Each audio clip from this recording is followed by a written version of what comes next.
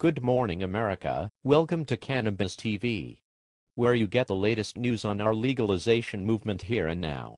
My name is Hemp Man, and my guest today is Anally Unhappy from the Anal Drug-Free America. Hemp Man, do we really have to go there? Yes, I think we do have to go there. Drug-Free America is being ran by a bunch of hypocrites that get funded by alcohol and tobacco companies. I wonder why? What are you getting at, Hemp Man? Where I'm getting is why are you people so against marijuana? I'm sick and tired of government running amok, not giving a crap what the American people think and want in life. I'll tell you one thing they want in life, and that's freedom. Our founding fathers went through hell to get us these freedoms, and just like they knew government was bad and evil. Now look. We have so many laws and so many freedoms being taken from us. We have nut job lawmakers that make these ridiculous laws that have nothing to do with keeping people safe.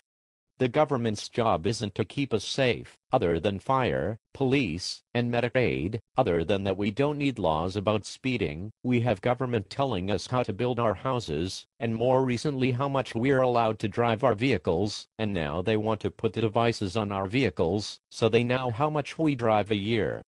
It's no one's business whatsoever. Well, sir, we are making drug laws to keep our children safe, and if you can't understand that, then... Oh, I understand, all right. Hey, parents out there.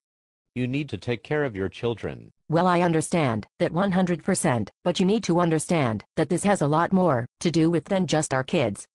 Marijuana is a gateway drug, and it's a proven fact that marijuana leads to other drugs. Oh, please, don't hand me that propaganda crap. I have a brain in my head, and no political leader is going to brainwash my brain.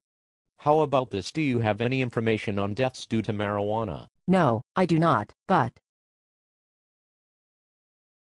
nothing. I'm sick of your drug-free America that's being bought off by alcohol companies and tobacco companies alike.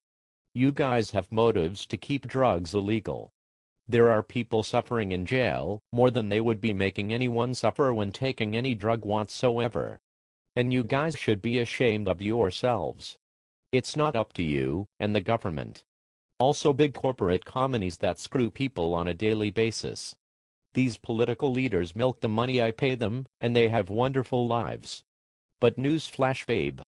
Not everyone is making six figures, and not everyone is having a good old time in life. So why are we making adults kids now? We tell kids what to do, not other adults that are behaving, and just choose another road. It's not up to the government, period. I didn't know this was such a heated topic for you, Hemp Man, and I'm sorry we just seem to disagree. But I wish you could see this is good for America, and... What's good for America? What's good for America? You want to do something good for America? Then you'll legalize drugs. The war on drugs has gone and ruined people's lives long enough. People are starting to understand what the government is doing to us, and I suggest to anyone that knowledge is a powerful tool, so never stop learning. Never. SP, hold up a second, Hemp Man. You want all drugs legalized? Yes. As a matter of fact, I do, and I think that we would be better off taxing, regulating, and making sure that it stays out of the hands of minors. We need to use a lot of that saved money to help get people off drugs, and... Are you a druggie, Hemp Man? See, this is typically bullshit from Drug-Free America. No, I'm not, as a matter of fact. Unless the fact that I smoke weed makes you think that I'm a druggie. But no, I don't do any other drugs, and if they were legal I still wouldn't do them, because I know they fucking kill you. And you want to use the money from the taxing and regulating for treatment? Yes I do. Let me tell you that that's no different than what Drug-Free America is doing, getting money from alcohol and tobacco companies. It's all a conspiracy to get rid of marijuana. Did you also know marijuana wasn't called marijuana until the 1930s? No, I didn't know that, Hemp Man. See, you are no longer allowed to speak to me, because you don't have any idea what you're talking about, because you never smoked marijuana and you're making marijuana out to be this horrible thing. But you just remember that alcohol kills 100,000 people a year, and tobacco is pushing 500,000 a year. You're telling me that the government is in my best interests? No, the government is out for $1, and that's it, honey. Don't come to me with your drug-free nonsense when you're being funded by the very thing you're telling people to stay off of. Fucking hypocrites never fail to surprise the fuck out of me. Sister, go smoke a joint and get your clam stuffed all right. Lighten up, honey. Life is too damn short. Have a good day. Come back if you ever have a better argument. Goodbye, madam. Yeah, whatever, hand man. You just remember that it's sin to do drugs and nothing, honey. That's a whole another story for a whole nother day. Religion is what's wrong with this picture. Religionists want us to think like them, but they need to understand that this world is made up of physical characteristics and read a damn biology book once in a while.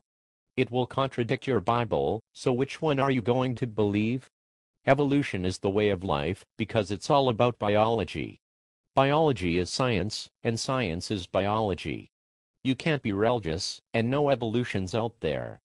Religion has nothing on evolution.